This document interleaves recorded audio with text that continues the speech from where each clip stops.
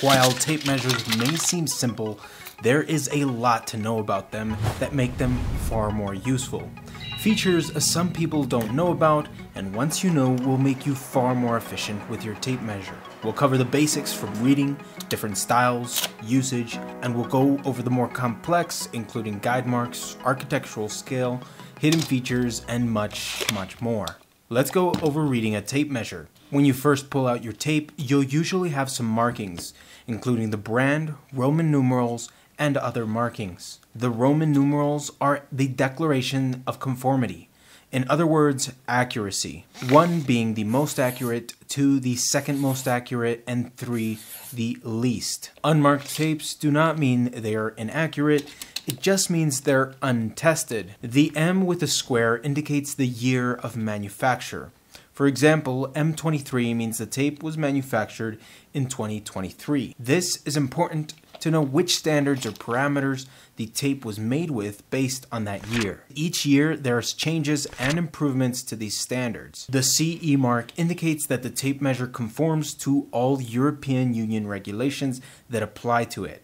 In the case of a tape measure, that means the European Measuring Instruments Directive. The temperature marking is simply the temperature at which the accuracy of the tape measure was tested. This is taken into account as temperature can contract and expand metal, but this isn't really something we need to be concerned with. Now, reading inches is simple. You have 1 inch, 5 inches, 20 inches, 46 inches, and so on. But reading fractions of an inch isn't as simple. In between an inch, we have 15 marks, each mark indicating a 1/16 of an inch. But let's ignore that for a moment and just look at the longest mark, which is in the center. This is exactly half, which means 1/2 inch. The next longest marks are placed at 1/4 of an inch. So 4 of these spaces fit inside 1 inch. The next longest mark indicates 1/8 of an inch, meaning that 8 of these intervals fit in 1 inch. I think we get the gist of it. Finally, we have the smallest mark, which are at 1/16 of an inch. 16 of these intervals fit within 1 inch. There are also tapes that have the fractions written on them, which can make it a little bit easier to read. The next common mark on a tape is foot marks. Every foot you'll typically have an arrow or color mark that marks the foot, that be on 1, 3, 5 feet, and so on. We'll also often encounter foot-inch marks.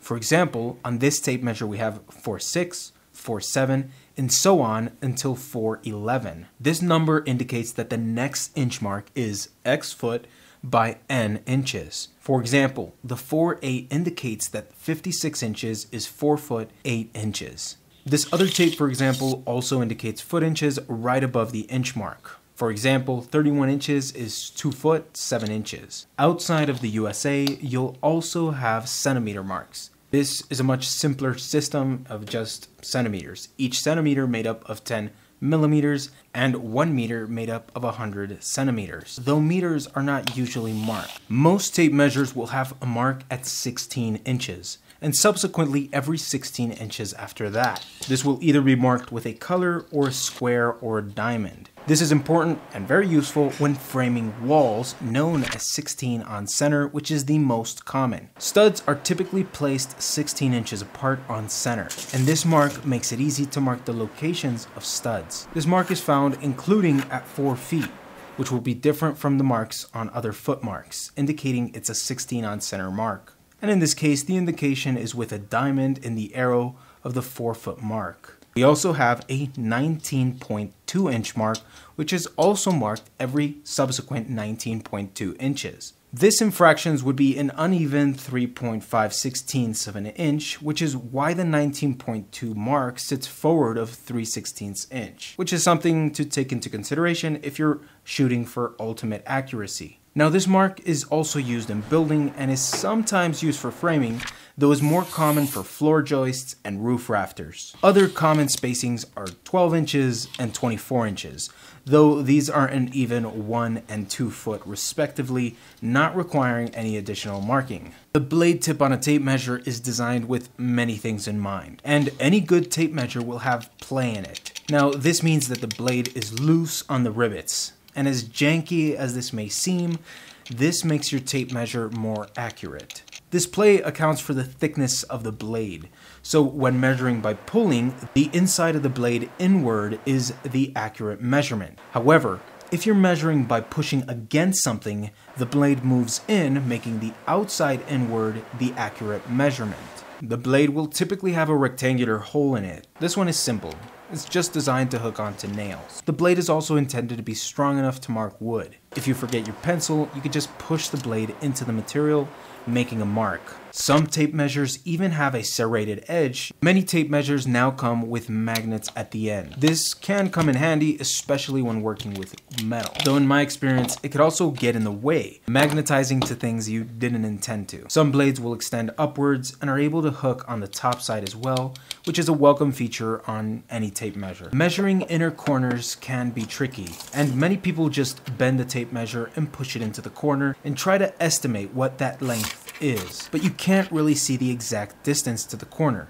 For example, try to guess the distance here. Now remember your answer, and we'll come back to this in a second. There's a better, more accurate way to measure inner corners. Most tape measures will have a mark on the side where the belt hook is. This will indicate in inches and or millimeters the length of the body of the tape measure along the bottom edge. This allows you to measure in between spaces more accurately. For example, here, we set our tape measure flush and bump it to the other end we want to measure. We read the measurement, in this case 20 inches and 7/16. Then we add the amount on the back of the tape measure, in this case 2 inches, for a total of 22 inches and 7/16 of an inch. Now this should be a more accurate measurement. And let me know, is that what you estimated with the previous method? If we cut a piece of wood, we could see that it perfectly fits at 22 and 7/16 inches. Some tape measures will have an architectural scale. These are simply just scaled down measurements to find the equivalent life size value. So in this case, we have a 120 scale and a 150 scale. This is usually used for architectural plans, though we have another example most people could probably relate to a little better.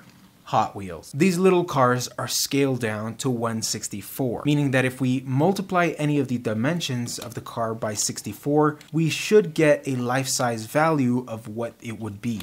Now we don't have a 1/64 scale, we have a 150 scale. This excavator, for example, is a 150 scale toy, which we have on our tape measure. We can use this, for example, to measure the cabin size and see what it would approximately be in life-size scale. In this case, we have 1.5 meters by 1.7 meters, which seems about correct. Now, tape measures are tightly and precisely wound, so do not ever disassemble a tape measure, as chances are it will never go back together. So if you're like me and you like to take absolutely everything apart, just don't take apart your tape measure, as tempting as it might be.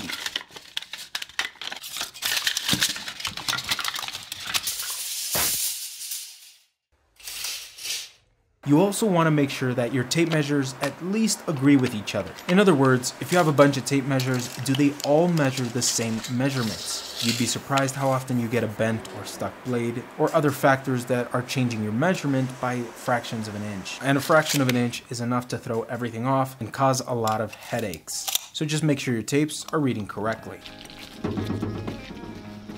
We've put countless hours into making the best content possible and keeping it free for everyone. That being said, your support is a crucial part in keeping us going. We've put some serious time into designing a new flask and mugs, ensuring the quality product and quality prints. So if you're interested in buying one of our products, thank you for keeping us going.